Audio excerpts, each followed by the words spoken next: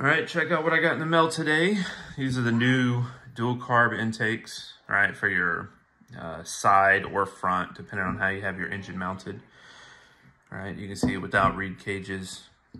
So these are injection molded.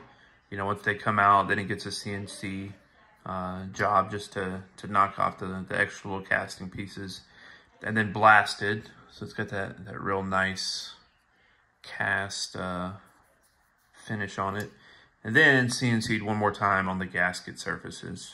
All right, so right here you can see the gasket surface has been machined. All right, then you know this top gasket surface, that's been machined as well. So these will take any of the factory West Bend, Chrysler, aftermarket, anybody that made a reed cage to fit the factory single carb intake will fit on here. All you do is take your reed cage, right? Make sure your pulse hole fittings are on opposite outside corners, right? And then cut off that little mounting tab in the middle, right? That's all you got to do. Same thing with the bottom gasket. Just take some scissors, cut off that little tab. Okay, and then your factory reed cages will drop right in there. All right, you got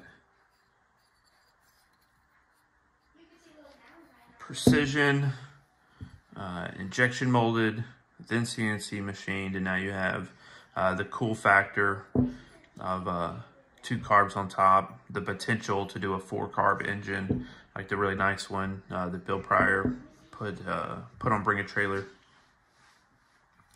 And then, you know, besides all that, more power, obviously, more flow, more fuel, more power, and just something that hasn't been made in decades, really. This is based off of a K-Lab intake, and I liked it because it had both reed cages horizontally, right, oriented, versus I've seen some gym ones that have like this one horizontal and this one vertical, or vice versa. This one's horizontal, this one's vertical. And what I don't like about that is that you have to drill another pulse hole fitting, which, you know, I mean, it's not too big of a deal, but you have to turn your reed cage, and then you'll see like there's a little indent right there. You have to drill a new pulse hole fitting, and then you know, it means you can't use this reed cage for anything else. Once you do that, you know, now that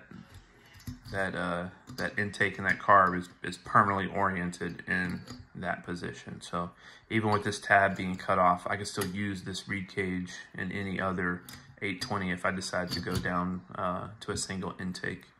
All right, so here's the intake. All right, you can see you just cut off that little mounting tab.